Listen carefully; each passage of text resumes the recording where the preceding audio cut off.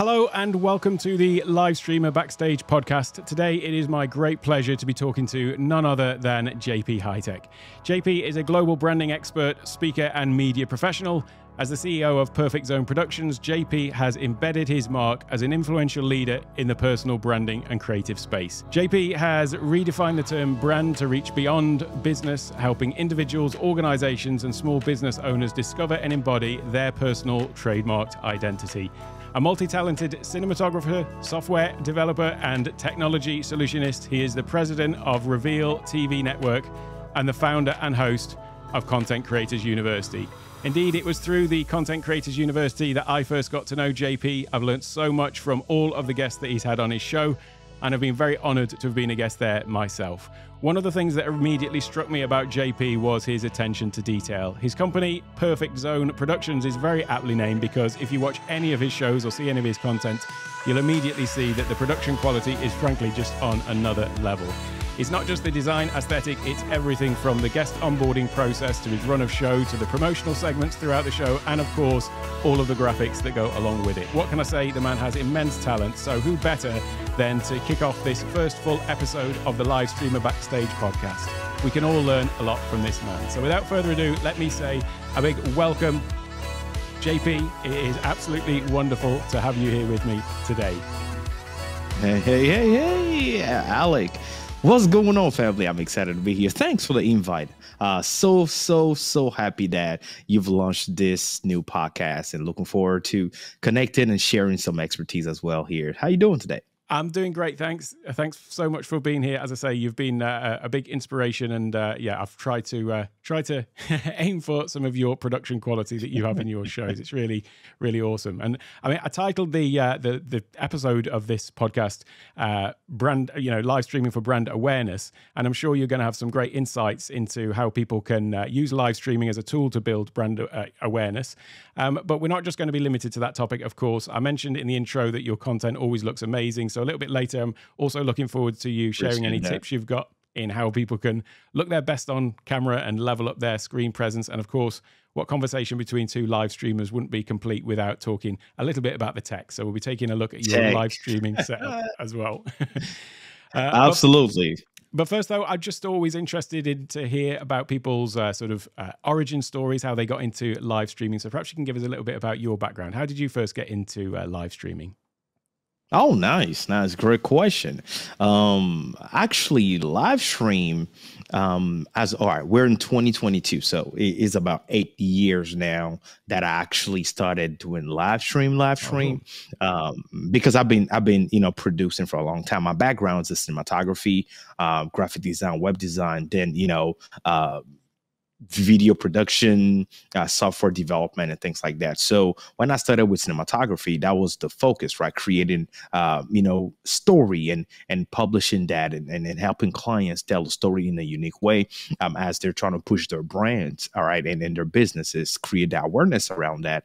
So that was my focus. And then at the same time, while I was growing my company, I was also on YouTube, right, since 2015. So I was, I had different YouTube channels. And so as I was growing those YouTube channels, of course, my community, once you reach 50,000 subscribers back then, they were asking more of me. So the idea behind it was, okay, what will be the best engagement tool that I could use, right, to connect with my followers and my community? And I was like, you know what, let me just be going live. So that brought in going live into the whole content creation thing that I was doing. But on the professional, sphere, I was, I have a TV broadcast background. So, I'm the president of a TV network called Reveal TV Network that, owns 5 TV stations. And there we broadcast 24/7. So right there, we use different softwares there like Wirecast and different solutions to go live. So that I started doing that, right, professionally. And then that transitioned to the YouTube, using the YouTube solutions and other, tools to go live. And, a couple of years ago, that journey brought me all the way to Ecamm because I was searching for the best solution, because that's who I am, right? I'm always trying to look for what can be the best way to do what I'm doing, not just the best way, but one of the easiest ways that I could do it, right? Like without losing quality, maintaining the high end production, but without having to jump through too many hoops. And came across Ecamm Live, joined the community, downloaded the software, and I can tell you, I'm a fan. I've been using it ever since. So that is my quote unquote background and story, how I got into live streaming. Yeah, well, I'm a huge fan of Ecamm as well. It's Yes, sir. it really is it's been an enabler for me. It sort of allows me to do what I'm doing in live streaming too. So, how have you seen that the sort of live streaming space has changed over all those years that you've been doing this? What would you say is sort of different now, or how do you feel it's sort of changed in that time? Well, hey, live streaming has drastically changed, right? Like I mentioned earlier, I do have a broadcasting background. So I've seen the days where to do what we're doing right now, you have to spend a whole lot of money. And I'm not talking $10,000, $20,000. I'm talking hundreds of thousands of dollars. And not only that, you will be requiring a team to help you accomplish half of the stuff that we're able to do today, right? Just at a push button using, tools like Stream Deck, which we can talk about. I show that in this live. But stuff like Stream Deck, just allows you to do amazing stuff. And having a software like this, where technology has gone so far today, where today all you need is download and install an encoder onto your computer, right? And having the destinations that, you want to broadcast to, and simply link an account and hit go live. Simply amazing. And also talking about the easy way of going live, there is also a way where you can simply go live using your phone. Phones now have the quality that are decent enough broadcasting in 1080p, where you can simply grab your iPhone, right? Have a nice light setup, put it maybe on a phone tripod or anything, and you can still do a good quality live stream. Back then, we didn't have that, right? 20, 30 years ago, we didn't have all of this. And even if we had the capability of doing so, like I said, it will be breaking the bank. So one thing that I love about how live streaming has grown is how accessible it is to the everyday Joe, right? Literally anybody can grow their brand by going live without spending an arm and a leg. So that's something that I truly appreciate. I'm excited for the future of live streaming. I think it's interesting when you come from a background like you've got, where you actually know how much this sort of stuff used to cost. Then you've got a really a deeper appreciation for it. And it's often funny to me when you see people who have, maybe got zero experience whatsoever and just starting, and then maybe sometimes complaining about little things that they can or can't do. And you think, do you actually realize how much you can already do, and like how amazing this stuff is? But it's funny you were talking about I was gonna interject. Yeah, I was going to interject that because that made me think about one thing, right? When I was in college, University of Texas, Arlington, and we were in their TV studio, right? I was a student, and I used to love this stuff, right? I'm a tech, and people call me the tech nerd, right? Because I'm all about tech. Hence the name JP Hightek, folks, if you didn't know that. So I was in the TV studio, those big cameras, right, that they have in traditional TV studios. They're heavy. So I was learning, the different tools, how to, how to point and have a close shot and full body shot, an interview, and all of this amazing stuff you do in TV production. And I asked my professor, I was like, hey, how much would you say camera like this? Because it looks expensive. I was like, how much do you think this costs? So my professor, he smiled and said, you know what, JP, it's in the ballpark of $60,000 and more. I'm like, whoa, that's crazy. And they had like 4. Right. We had 4 in the studio. And I asked him if this was required. He said, well, and again, that this was a long time ago, right? He said, yes, it was required in the studio to have a certain image quality and also to have certain ports, right? Because if you know anything about professional broadcasting, you want the SDI ports, you want everything in order to have the full length, full level production for a TV broadcast. So not every camera can do that. Even still today, the mirrorless cameras or, the SLR cameras and those small cameras that we use, the one I'm using right now, doesn't have all those ports, but it doesn't cost $60,000. Yeah, it's a lot more accessible. Exactly. So yeah, there you go, man. I'm really excited about that. And yeah, we live in a different world today where literally you can really make a huge impact if you know exactly what to do, the tools to buy, how to put it together, and be intentional about your brand. Man, you can really kill it today. Yeah, I noticed was it yesterday or the day before, YOLO, who make the YOLO Box and YOLO Pro, which are kind of an all-in-one little streaming device.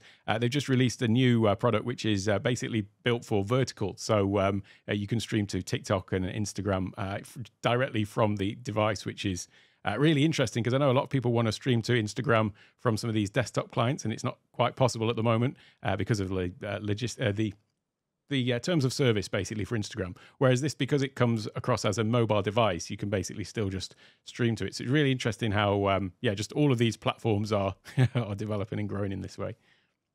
Yeah.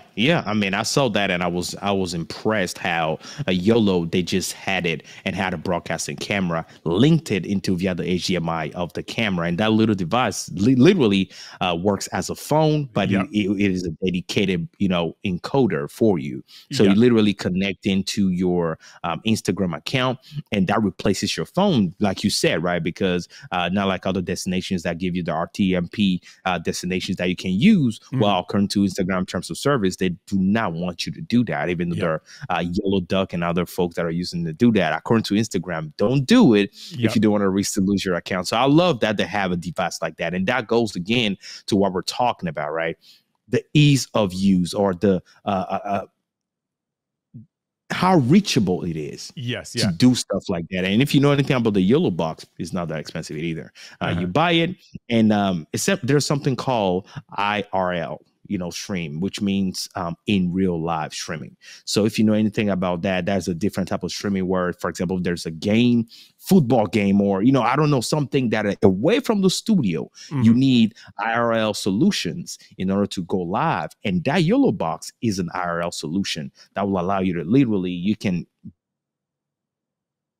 the traditional studio set and still maintain high quality and be able to, show people high quality content, audio and video. So beautiful stuff, man. Yes, sir. So why don't we have a little chat then about how you've used live streaming for your brand, but then also how you recommend people using it for theirs. And I know that you've worked with a number of live streamers, as clients, but obviously you're working with people who aren't just live streamers. You work with everybody. But how do you see people sort of from a live streaming point of view using this and as a tool, and what sort of advice have you got for people who are thinking about that kind of thing? Great question, man. Great question. So in my career, for the folks that do not know, I help, individuals, entities, small or large corporations make an impact by creating premium brand. And we leverage, one of the tools that we leverage is live stream to do that, right? So one thing that I've learned is that live stream is pretty much one of the secret, solutions or tools that you can use to grow your brand rapidly, right? You can definitely use traditional videos and content creation and stuff like that to bring that brand awareness through all the tools we have today. We have so many platforms today to help put your brand out there, promote the name of your business, and pretty much show what you do. But live stream creates a different way, allowing people to have a unique experience. So literally, when you understand the power of live stream allows you to tell your story in the time you choose to tell it. Literally, we're going live right now, and we chose that time. You chose the time to go live, which means that you're literally holding the conversation in a time that you're controlling. So you're bringing the traffic, which is called intentional targeted traffic. You're bringing that into a specific time, right, where you want to gather like-minded people that will have a unique experience. Like we already know, live video, right, can be consumed later as an on-demand content, right? But whenever it's live, now is allowing you, the viewer, to have a one-on-one interaction, right, per se, with the broadcaster. So that allows you to be part of something that's bigger than you, knowing that there's a whole, a list of people, a lot of people connecting as a community, coming together under one cause. Same way, right? Whenever we're watching TV, we have live TV on different channels, CNN and all of that. A whole lot of people watch those things, even though they can, get the information later. There's something unique about the time in which they're getting that information, right? People want the information when it's taking place now. So if you want to get that now and tap into the now of the information that's being released, then live is the only way to do that. And so when we're talking about businesses, businesses can now evolve in a unique way where they can now demonstrate, because branding is the ability to show people what you do, right? How, right? The how of what you do. So not just what you do, but how do you do it? People want to know the backstage, the backstory of the great things you're doing. So as you're a business owner and you're leveraging live, now you can hold unique conversations where now you can target that engagement where people come in and they're asking questions about the brand that they want to consume. And they want to understand, how is it you're doing that? What is the beauty of this? And certain questions some people will never ask unless they're live with you, right? And that is the beauty of it, because that allows you now to tap into some conversations that you never have. And if we understand anything about engagement, companies are spending millions of dollars just to purchase data for engagement and try to leverage that in order to reach their communities, because it's all about what the consumer wants, what the consumer is thinking, and what they're trying to do with your product that you're releasing. So once you can get that private insight from them, well, guess what? You have one step ahead of competition. So that is how live stream has helped me, right? That's the angle that I look at it. And to be honest with you, it's helped me grow tremendously. Like, my business has grown a lot just by going live. And there's a community of people that I will have never been able to connect with, grow with, and, serve, because that's what we do, right? When you have a product or service, you're looking to serve. And so there's certain questions, certain feedback, and certain conversations that I will have never been able to hold if I wasn't going live. So live did that for me. And I'm grateful that we have the ability today to tap into it in order to grow our businesses. It's really interesting you mentioned the thing about there's something special about being live. And I know from like a viewer's point of view, when you see that something is live, you do get that sort of FOMO if you feel like you're not going to be there on the actual live stream. It's, even though you can go back and watch it later, it does have that sort of that pull to draw people in. And yeah, certainly sort of bridging that gap, between just advertising, people becoming aware of you, but then getting to know you really more, sort of, as you say, the sort of behind the scenes, and getting to know the people behind, who they're going to be potentially interacting with from a business point of view. And also one thing that is, I believe, I didn't mean to cut you, but one thing that I believe is very important that we should mention when it comes to live is that it's not overcrowded yet.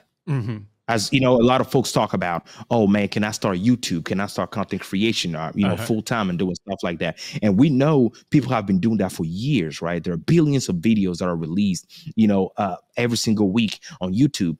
Well, we're not getting billions of live streamers going live every single week, right? Yes. So if we're going to talk about the benefit, right? One benefit is you can cut through, the competition, cut through the crowd just by going live versus pre-recorded video. So that is very, very important to think about, because if you're decide to go live, then that means that you have a strategy of impact, I call it, right? You have a strategy, and that is a strategy that you're using to be discovered faster, because you really want to be discovered. And there's a lot of competition out there. So how is it that you can really put your best foot forward and have your brand being discovered and drawing the traffic towards you, that you can leverage that and convert that into clientele? Live stream does that for you, right? And just like how my man Alex says all the time, if you didn't know, and I know that, is less work. Because a lot of folks talk about, oh, you gotta, go back later, edit the video and try to, post produce. One thing that Alex loves is one take, like literally it's done, published, and we're good. But honestly, we have softwares now like Keycam Live that allows you to really organize. Before you go live, you organize your production. And as you organize everything, you literally have the ability to go live and make it look like it was already edited. And once you're done, you publish the video. So that saves you a lot of time, right? Because if you think about it, most people today don't have time. They're looking for, what tool can I use that can complement my life and make my life easier, that will allow me to do things quicker, faster, with a better turnaround time. Well, guess what? Live stream allows you to do that, right? So it allows you to take less time to produce the things that you're producing. And guys, the ability to repurpose your content is the last thing I'm going to give you, right? Repurposing your content, not just as a live stream, But now you have a pre-recorded video that you can use now, repurpose that to start new conversations and to reach new audiences and to grow your income. So think about that. That's one thing that, a lot of folks don't think about. And I love that about live stream. It really allows us to do a lot. But you mentioned a couple of platforms there. I'm just curious to know, like, when you're working with a client, how do you talk with them about, different platforms, and where do you see the sort of differentiation there between, obviously we're live now to LinkedIn and Amazon, but then there's YouTube, Twitch, Instagram that we've mentioned already, places like that. Where do you see that? And I also was interested when I first became aware of you, the fact that you are repurposing it, and obviously with your TV channels, you are broadcasting to other different platforms there. So I'm interested in first of all how you go about doing that, and how you decide where to put different types of content. Absolutely, man. Great question, man. You're laying amazing questions on me today. That's really awesome. I'm here to learn. That's why. Hey, let's do it, man. Let's do it. Awesome. So one thing that we need to understand in life is that ownership is everything, right? Ownership is what allows you to hold certain conversation. If you really want to establish your mark in this world, you got to be able to own your own real estate. So a lot of times I've realized that a lot of content creators do not think about the ownership aspect of their content creation journey. Most people, what they think about is simply broadcasting. Well, here's the reality. Whenever you broadcast to places like YouTube, Facebook, Instagram and all of that, you don't own anything because they own the platform. They're just giving you the ability to broadcast there. Even if you have 10 million subscribers, you do not own anything. Meaning they can decide to take everything you've done, right? Your work, everything you put in for years and years and years, you can destroy that in one day. They can delete it. And they've done to multiple people. And I'm one of them, right? I used to have a channel. I lost it when it reached 120 something thousand subscribers in YouTube.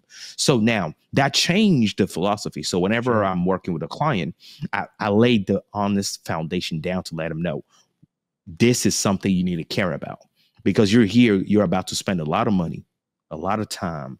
You're about to invest a lot of things into growing your brand with live. You need to think about ownership. That's why I love real estate or investing, right? Because it does grow me money. I own it, right? Nobody can take it away from me. It's me.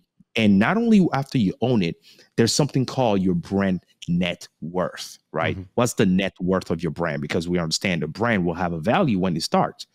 But as you're growing, as you're building those assets, as you're acquiring those different assets, right, for your brand, now you will have a brand net worth. And that's what will separate you from a starter, somebody that's starting today, and you have been doing it for 10, 20 plus years. And when we're talking about content creators, I do get brand deals, right? But I don't struggle to get those brand deals like some fellows, amazing creators of mine that I know struggle to get them. And that is because of the value, the net worth that you have. Because whenever people are looking at what exactly do you have to offer, right? What is the value of all the things you have? Well, depending on the assets that you own, and it works across any business, anything that you do, depending on the assets that you own, the value is attached to it, right? So now talking about ownership, one way of owning your thing is by being on TV, right? I quickly understood that because I've learned the hard way by losing my platform and having to come back and reinvent myself, right? So now I'm on TV. I have my Roku TV application and I have my Fire TV application. Now I'm using a solution called RTN Streams, right? And you guys can go to the website. It's rtnstreams.com. That allows me now to tap into ownership that I didn't have before. So now whenever I'm going live on all those amazing platforms, YouTube, social media, and all of that, well, I am redirecting the traffic, right? My community knows about that. And I'm redirecting the traffic to a platform that I own, I control, and I make the rules there, which means that there will be certain things that I'll be able to do on TV, on my Roku TV application that I'm not allowed to do on YouTube because YouTube has their own guidelines. Instagram have their own policy, and all those platforms have their own policies, right? So if anything were to happen to any of my platform, all the work that I will have put in for the past 2, 3, 4, 5 years will not be lost because I own something. So my community, my followers know where to go to find me versus losing everything and having to start back from scratch, which is crucial. Not only that, though, you want to also look at, because just for the folks that are listening or watching this, my app name is JP Hightek TV, okay? JP Hightek TV, HIGHTK TV, both on Fire TV, Roku TV, and also have my mobile application. Go to your iPhone, download it right there. It's free. One thing that I love about this is talking about brand net worth. Now, whenever you're searching for the brand name called JP Hightek, now you're going to find me on all those platforms. You're going to find me on Roku, on Fire TV, and all those platforms. And when you search my competition, so as we're searching for competition, that is something that that we want to think about, because okay, I'm back. You're All right, so that's something that we want to think about, because as we're thinking about competition is there, whether we like it or not. It will always be there, right? So how is it that you can come ahead of your competition? What are the things that you put in place to beat your competition? That's very important. So as a brand comes to you, as a brand, sponsor comes to you, they want to really sponsor you.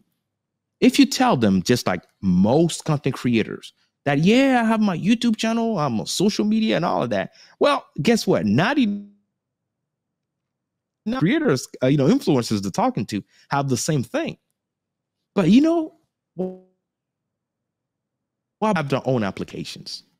So they don't have ownership of the things that they're supposed to have. So by you presenting the ownership, it taps into a different conversation, and it allows you to charge more for the deal that you're about to have. Mm-hmm. And that is the beauty of everything that I'm talking about here, about building your brand and going live. That is such a smart move, and it's something I need to look into myself, because I was on my my YouTube channel. There was a video that I posted. I didn't realize it had crossed any guidelines or anything like that. But then the YouTube took it down, and I got like a little cross next to my my channel name, thinking like, oh, well, I've only got 2 more of these or 3 more of these, whatever it is. And it makes you feel instantly like, oh, hang on a minute. I'm under the control of somebody else here. So, yeah, I mean, that was one of the things that when I first found the Content Creators University, it was the fact that it was, also on TV channels as well as the regular streaming platforms that was something that I found really, really interesting. So thanks for sharing all that. I just want to check in with Amazon. Actually, we've got quite a few people on the Amazon side saying absolutely. Hi. But before we do that, I just want to take a moment to talk about Ecamm Live, because Ecamm Live is the software that we are using to live stream and record this podcast. It is live streaming and live production software for the Mac, and in my estimation, it is hands down the best software on the market for this job. It is so easy to use. It is so intuitive. And what does it do? Well, it allows you to create multiple different scenes with different layouts. So you might have different camera angles that you want to be able to flick back and forth between in your live stream or in your videos. You can incorporate guests, obviously, as we're doing now. So it has an interview feature built in where you can bring in multiple different guests and incorporate their camera feeds onto the screen. It also allows you to do screen sharing as well. So the majority of my videos on my YouTube channel, well, they're all actually tutorial style videos. So it allows me to do all of those, sharing different parts of the screen, zooming in on different areas that I want to highlight and all that kind of thing. And so I would say that actually, without a doubt, Ecamm Live has enabled my Take One Tech YouTube channel, because, as the name might suggest, the Take One is that they're all done in a single take rather than any editing involved. So I just literally sit down, hit the record button, and then go through the tutorial, whatever it is I want to demonstrate. And then at the end, when I hit the end button, I've got a video all ready to upload to YouTube. And indeed, it's the same with this. We've got the podcast all ready to go at the end once we've finished.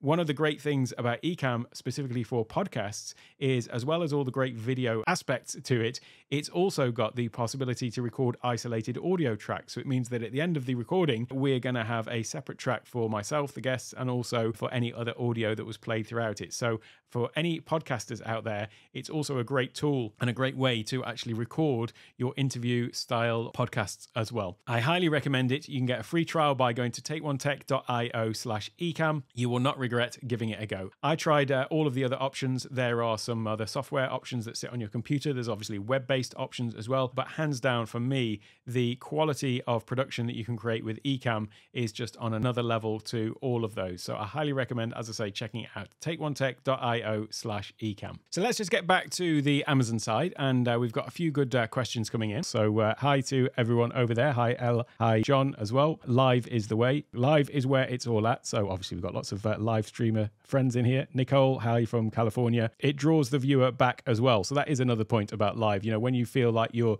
actually building a community, and part of the thing that I find about being on viewing live streams is there's kind of like a whole series of or whole side of sort of banter, if you like, or back chat that's going on like in the chat as well, where you know it's kind of like hanging out with friends watching your favorite creators. So there's that aspect to it as well.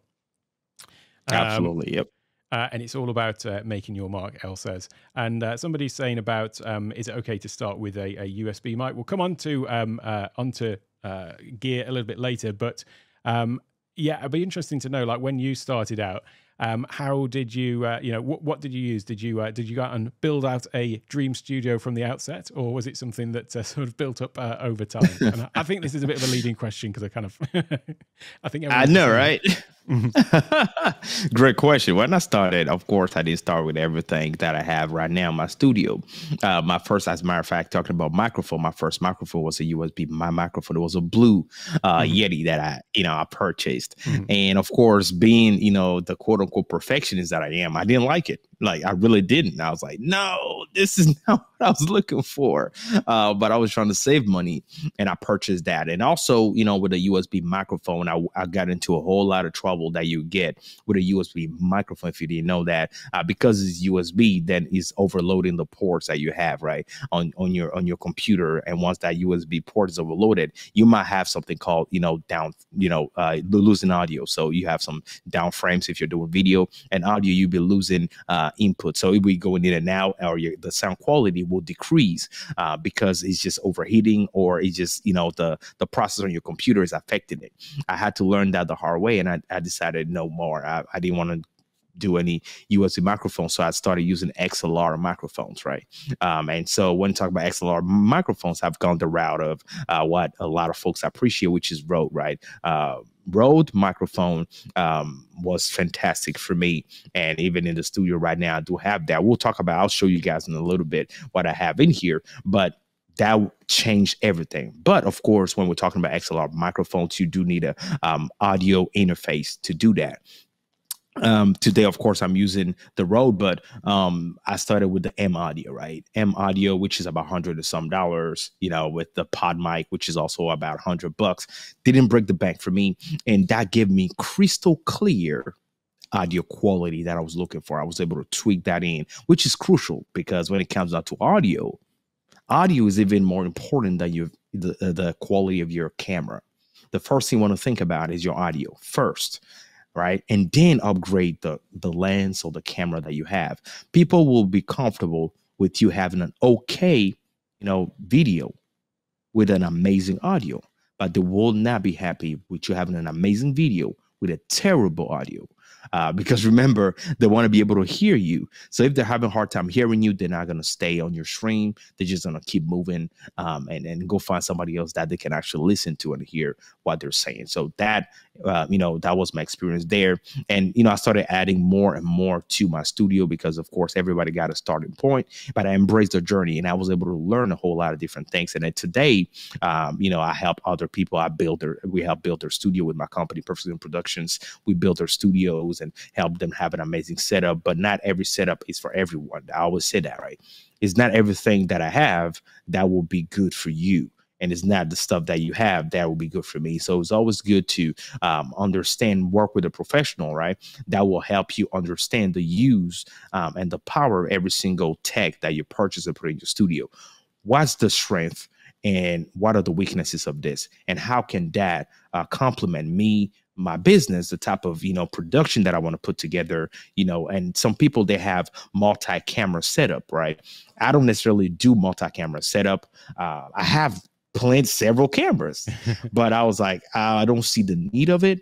If I want to show a product or anything like that, I might go ahead and do that. But it's not for what I usually do, right? I don't really need that. So it's all about, understanding the tech, what it can do for you, how you can use it, and maximize your investment, and then take advantage of it. So yes, sir, that is how I was able to, accumulate the things that I have today and get to this quality of production that I have. Mm-hmm. And when you're working with clients then and helping them with their studio setup, where would you suggest somebody would start with something like that? Or how do you go about assessing the needs of somebody in that respect? Good question. The way I do it is, first of all, understanding their business needs, right? What type of business do you have? What are your needs through live video, right? What are you trying to accomplish with the live video? We need to determine that. And then with that allows me to help you build the studio that will work with for you, right? Of course, we want to talk about, like I just said, what type of production are we trying to put together? Are you going to be one head talking head? Are you going to have like a guest with you every time you're doing your podcast? Or do you want like an audio podcast feel? Are you going to be saving that, extracting the audio to be, producing an audio podcast? What exactly are you going to be doing? Now, from there, that allows me to tell you specifically what type of gear will work the best for you. Now, of course, I always present businesses with decent, not basic setup, but decent, meaning medium to high, because those are businesses. And when we're talking about businesses, they've been in business for a while already. They're not starting up. They have a clientele. And so they're usually more than likely trying to elevate when they come to me, right? Because most clients that I get, they already know that they can do basic live stream with their phone or with a tablet and all those basic stuff. They don't come to JP to learn the basic stuff. They come to JP to truly elevate. So when they come to me, my company helps them actually elevate, make them look premium, right? Because one thing they understood is, yes, it's good, like I would say, it's good to start with what you have, but it is not good to stay with what you have. We should all aspire to improve. You cannot start today, right, in a certain way. 7 years later, you're at the same level. No growth, no improvement. That's terrible, right? Terrible. You need to aspire to grow. So that is one thing that I say. And when it comes out to business, I always tell them that, okay, the way you present yourself will determine how people react with your brand. That is very, very important. If you're looking for people to spend, your average sale, for example, is like $700 to, $5,000. That's a lot of money if you have products you're selling, and the minimum price somebody can spend in your store is $700. You probably want to spend some decent amount of money in your live stream so that when you're speaking to people, they can see that you've invested in yourself. Because if I have to spend a lot of money buying your product and you're doing a live stream and I'm looking at you, it looks terrible. I'm like, you're not taking yourself seriously. I'm not going to go ahead and, I'm not even going to listen to you. That's very important, right? So those things you want to also leverage that and understand that we are in the market where there's competition, right? So as we have competition, we have ways to try to overcome the competition. And one way that you can really overcome the competition is by having a stellar production. Whenever you have a stellar top of the line production, the skeptical, I would say, are halfway there. Like they might be skeptical, but they will wait. Yep. And they will try to listen to what you're talking about, because I'm like, you know what? This production is really good. Let me listen to what you have to say. And if what you're saying is good, because you got to do the rest, right? You really got to hold that attention, right? Retention is big on YouTube. So if you can grab their attention, guess what? There will be a client, or at least they'll start following you. And once they're sold, they'll spend money with you. So that's the whole, concept there. And one of the things you talk there about, looking good on camera, and we're talking about gear as well. But there's one thing where a lot of people will have, a great quality camera or setup and things like that, but they're not actually getting the best out of the gear that they've already got. And I know that one of the things that you do is provide LUTs. So I'll be interested to know exactly, explain what those are and how those work. But there's something I've noticed about people who have come to you for their LUTs. Then when I see them on screen, like the before and after, I think, oh, they've got that JP shine to it, where it just looks so polished, and it really sort of transforms what they've even already got in their studio. So perhaps you can talk a little bit to that, and what is a LUT and how does it work, and how do you go about providing that kind of thing? Well, great question, man. A LUT, for the folks that do not know, is used in cinematography, and LUT stands for lookup table, right? So that is what you apply to videos in post production to do color correction to it. It's literally a color correction whenever you're doing, you're going into your software and you're color correcting your footage for it to look amazing, for it to pop on the camera. You apply that, and professionals in cinema have their own custom LUT. Like they'll create that LUT and save it so that they can have a constant look every single time they produce something. So when we're talking about branding, it is important to look similar, like have a consistent look every single time you go live, regardless of where you are, right? That is important. And also understanding that a LUT has to do with a lot of different things. It has to do with the primary colors, the secondary colors, the dominant colors in your studio, the skin tone that you have. Is it indoor? Is it outdoor? All of that matters. It will affect your LUT. Now, I always recommend anybody that's trying to do this professional live streaming to think about having a LUT, because if you're just depending on the colors and the camera, you are not going to look all the way there. You look decent, but it's not going to be all the way there. So for example, I have a LUT on right now. My LUT is on 90%. I'm about to go ahead and remove my LUT. Pay attention on my video right now. So this is what I look like, right? So I'm about to slowly remove my LUT, right? So look at the colors right now. These are the colors on my camera, right? It looks decent, but it's not popping, right? I have a good camera, a good lens, but it's not popping. It looks kind of dull, right? But whenever I bring the LUT, pay attention as the LUT comes back, you will see that now I will start popping. Look at that. I'm back to live. So the LUT transforms and brings you back to live. It makes you pop from the background. And ultimately, it makes you look very, very good on camera, right? Because it brings out the true tone. The blacks are going to be true black. Your skin tone, the colors of your lighting, the reds, the blue, and all of that you have, those amazing colors are going to start popping. So that's what we do for people. And we allow them, we create custom LUTs for a whole lot of creators, right?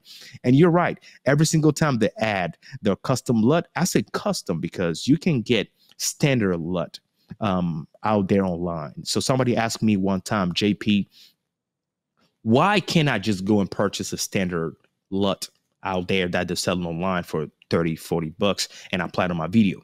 The question is, that LUT that you're buying was not created with you in mind. It was created with somebody else in mind. It was probably maybe created for when you're shooting under the heavy, harsh sun. So if you apply that to your image, a heavy, harsh sun. So that will cause problem with the things that you're doing. So that's very important.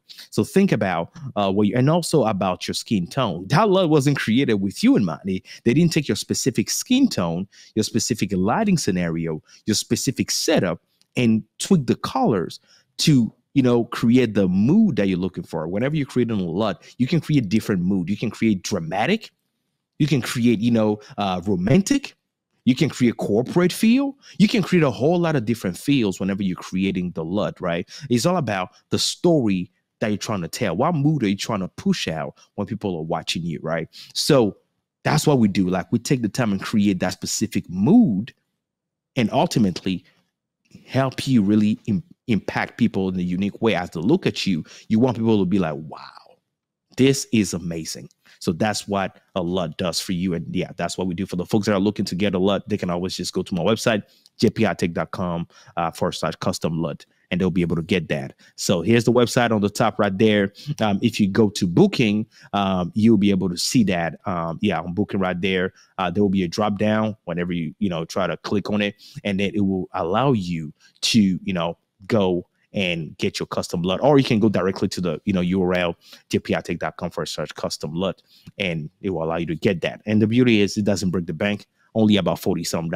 You have your own custom LUT. How beautiful is that? So that's amazing. But yeah, there you go, man. I hope I answered your question. Yeah, thank you so much. And you can always tell when somebody's been and had their look done with you, like made for them, because it's just seen the difference there that you could show. So for audio listeners, if you can check out the replay, or maybe I'll drop a picture in of the sort of before and after, because the transformation there is really just it's just, it is a transformation. So thanks, Exactly. thanks for sharing that. I'd be interested to dive into your studio setup now, though, a little bit, because we've talked about the LUTs and getting, and I always like to talk about the tech and the gear. So we can bring up a little a picture. So I'll leave this in the show notes for those that are watching on the or listening rather in the audio. I've left a link to this image, but perhaps you can just sort of kind of talk through what you're using now, and maybe a little bit about the sort of evolution of it as well. Absolutely. So if you're watching it, well, welcome, because now you're taking a look at my setup. And in my setup here, the number one thing that I want to talk about are lighting. Lighting does literally, if you understand lighting, you don't really have to spend money on super expensive cameras. If you can understand the mastery of your lighting, you will be able to do a whole lot of stuff. So right there, I have an Amaran 100 on the left. I have another Amaran 200 on the top, and I have an SLW 60 on the right-hand side. Now, you notice that I'm using soft boxes, right? Why am I not using anything else but soft boxes? Well, remember, I'm a cinematographer, so I understand that whenever you want to have a soft skin, right, you don't want your light to hit you harsh, and you want to look smooth and very nice on camera, you want to use a soft box, and the size of the type of soft box that you get will determine, how smooth your skin is. So that's what I have. I have a 32-inch soft box on the Amaran 100. On the top, I have another 34-inch, and on the right-hand side, I have a 42 or 45-inch right there on the SLW. That allows me to really illuminate my scene very clearly, because if you notice, if you're watching this show, you notice that my background right in my studio is darker than my foreground. So that allows me to separate myself clearly from my background and also create that mood, because I have a lot of colors happening. You see red, you see blue shining on my head, right? And then you have other colors on my background on the shelves there. So what I wanted to do is have that unique solid color on my face and still having those colors pop in the background. And the way you can achieve that, the best way you can achieve that is through lighting. And lighting, here's the deal. Here's a cheat sheet, folks.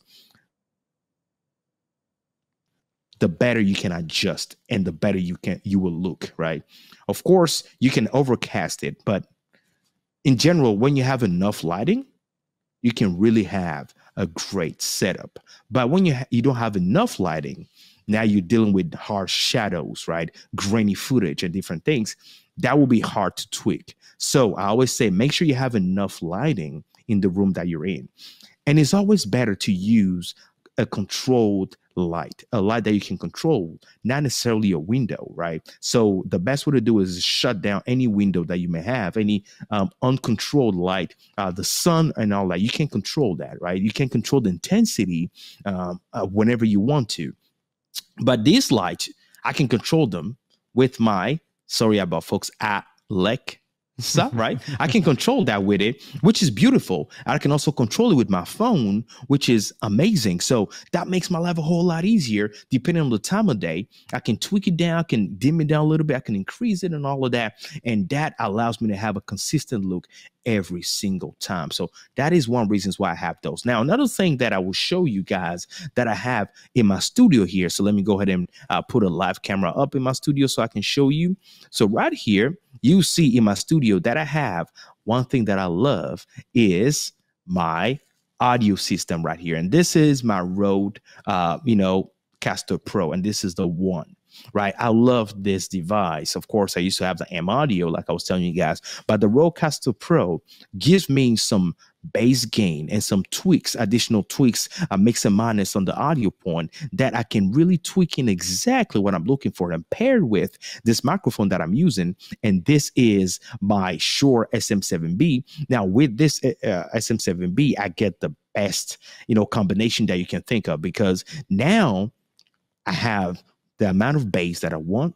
I have the amount of treble that I want, and I can truly dial in exactly whenever I'm here. I'm not talking loud. You can hear me clearly. I don't have to be moving or try to position the microphone in front of me directly or anything like that. This allows me to do that. And also it allows me to control the environment, audio sound off stage, right? So if anybody's walking right next to me, because of how I set it up, it mutes that. It doesn't bring that into the microphone whenever I start speaking. You're not going to hear anything. Check this out. As you can see, when I stop, clear silence, right? Even though there are people that are walking in the room right next door, right next to me, you won't be able to hear that. I was not able to, tweak it and get this specific thing with my other audio system. So it is very important for me to get that. Why? Because I am also extracting the audio as an audio podcast whenever I'm doing my broadcast every week. So if you really want to have a crystal clear audio, this is something that I'll highly recommend, the Rodecaster Pro. Now, let's talk about more stuff that I have in my studio here. One thing that I'll tell you is, of course, my camera. Right there in front of me is my Sony a6100 paired with a 16mm f1.4 lens that I have right here. And the reason why I chose the 16mm is because it allows me, I'm really at a arm's length. If you're watching this, you notice that I can touch my lens just by raising my hand there or put it up straight, but it doesn't feel that I'm that close to the lens. And there's something called bokeh effect. So if you want to have the bokeh effect is literally being able to have blurry or some type of blurry background, right? Being able to have that, and it allows you to separate yourself from the background is crucial. So if you're watching this, again, I want to encourage you, if you listen to the podcast, to come and check out the video. So you can see me clearly, right? And you can still see my background, but you notice that my background is a little blurry compared to the foreground. The foreground is in perfect sharpness, but my background is a little blurry. That is what I'm able to achieve by using this lens, right, paired with my Sony camera. Now, a lot of folks will ask me, why not a different camera? Why this specific camera? One thing that I'll tell you is, as long as your camera has a clean HDMI, you should be able to use that for live streaming. What do I mean by clean HDMI? Well, clean HDMI is a camera that allows you, whenever you connect to HDMI, that allows you to remove all the information that you will have on the traditional camera screen, right? So it's clean. You don't have any writings or anything on the screen of the camera whenever you connect it via HDMI. So not every single camera does have that clean HDMI. So you want to have that.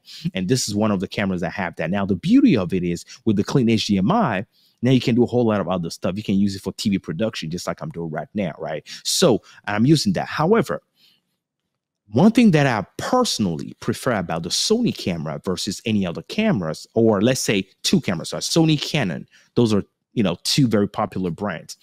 Canon has more of a matte finish to their image quality.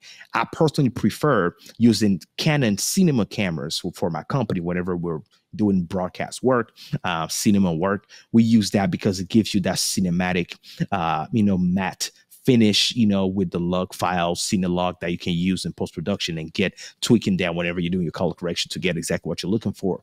But when it comes out to live video is all about popping on camera, especially I'm talking about indie producers, indie meaning small producers, independent producers like us, you and me. That is an aspect of things that you want to think about. If you want to have all the pop as possible, of course you can get, tweak that on the Canon camera to get us very close to this, but it will be more work. So the easiest way to get close to this will be using a Sony camera, because they're more of a sharp pop color finish to it, right? Even though you have Sony cameras that will give you log files that can dial in, whenever you go into traditional, color profiles, it allows you to pop easily compared to the Canon or other cameras that are out there. I also used to broadcast with my Panasonic GH5 that I have. And even though I dial in all the colors, it wasn't giving me something called true colors. True colors are something that are crucial when it comes up to videography.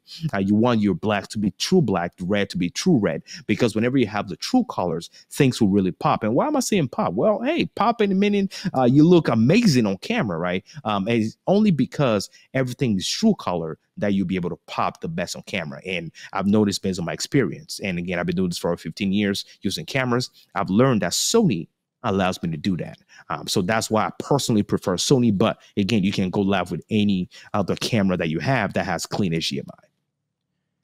It's great points there. And one thing I wanted to just add as well is about the thing that you were talking about, lighting and the importance of lighting, because a lot of people will spend a lot of time on their camera trying to get the settings all right in there, but it's actually the lighting that is letting them down almost.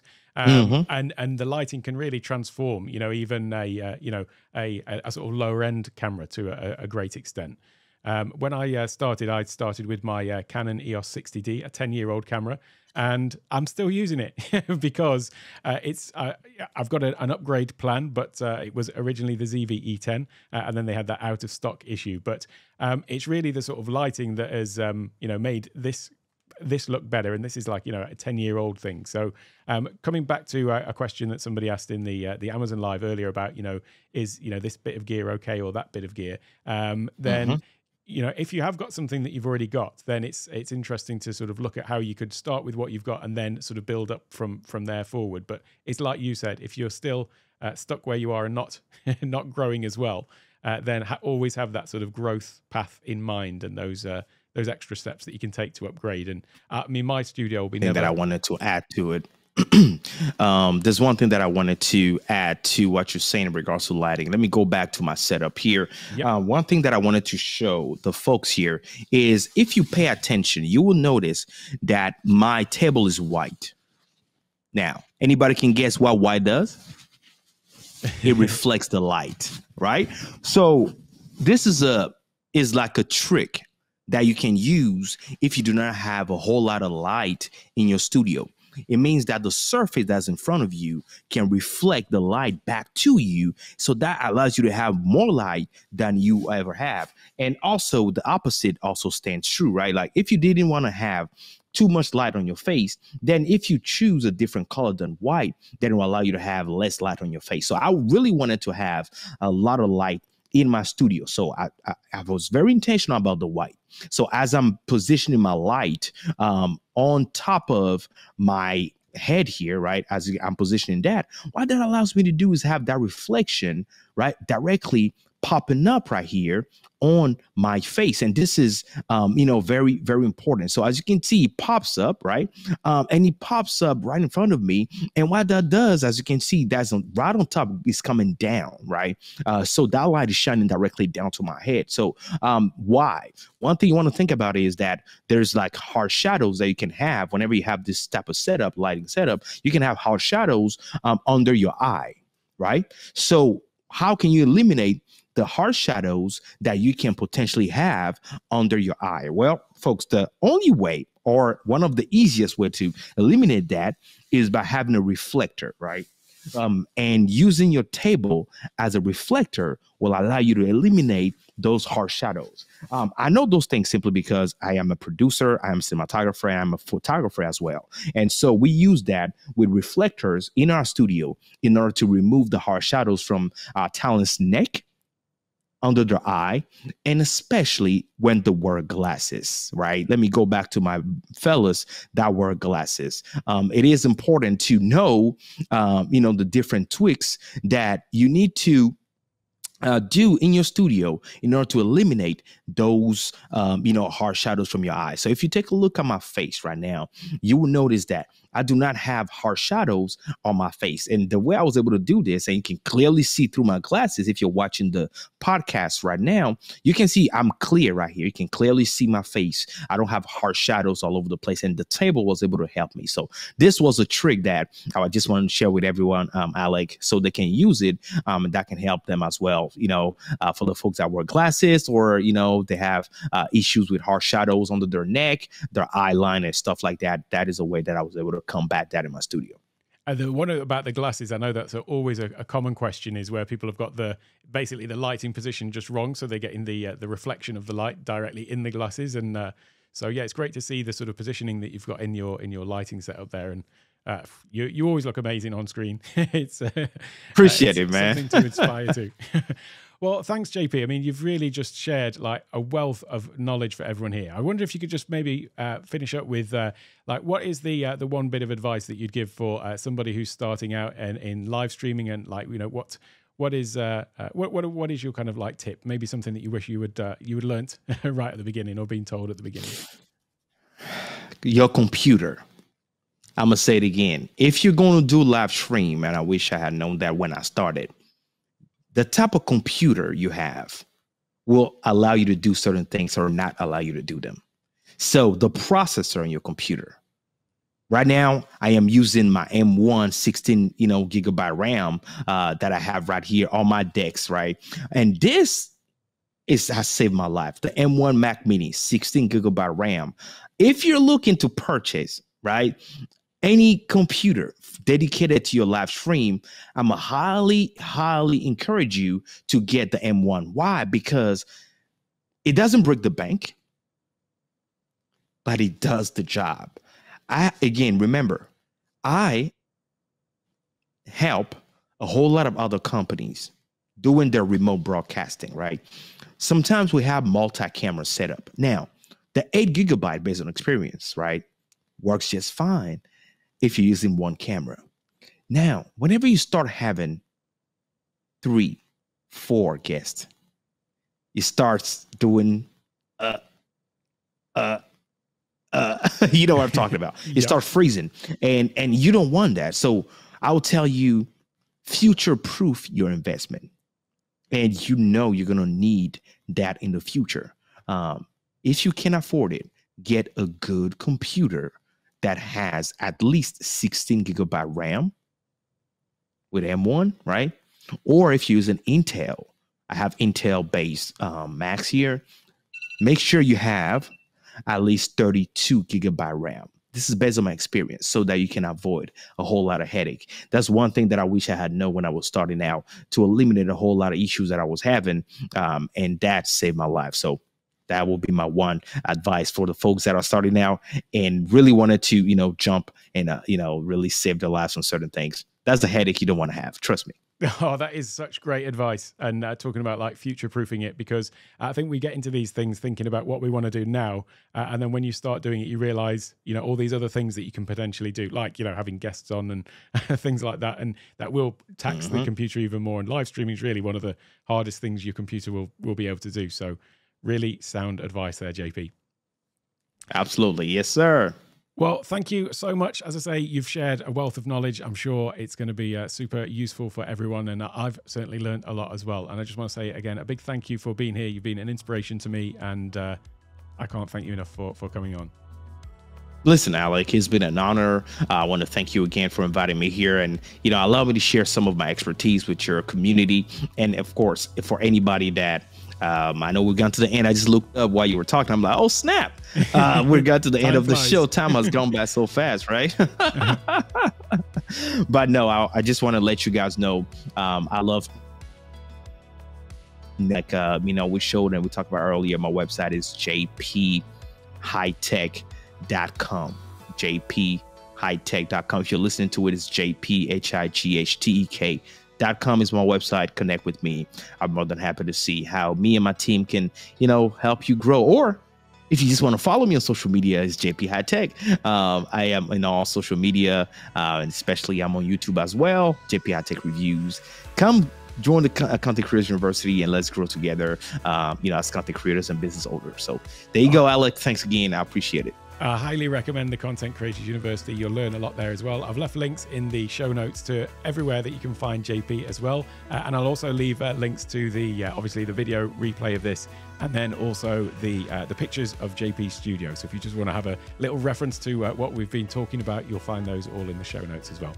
Thanks once again, JP. And I look forward to speaking to you again soon. Likewise. In the next episode, we're going to be talking with Dr. Efrain Lopez, or Dr. Elo, as we know him. And he has got a really strong work ethic, in my opinion, because of the way that he has a limited amount of time to spend on his content creation, juggling that with full-time work and family life, and yet he's very consistent about it. And it's not just a case of the actual content creation itself, but it's the follow-up in terms of repurposing content and putting that out onto other platforms and creating micro content from it. It's something that, if I'm totally honest, I've been a little bit lax at myself. It's always been on my list, but I've never quite got into the habit of doing it consistently, and it's something that I want to improve on. So I'm hoping that I'll be able to learn a few things from Dr. Elo, and looking forward to sharing those with you as well. So that is the next episode with Dr. Elo. So until then, have a wonderful week.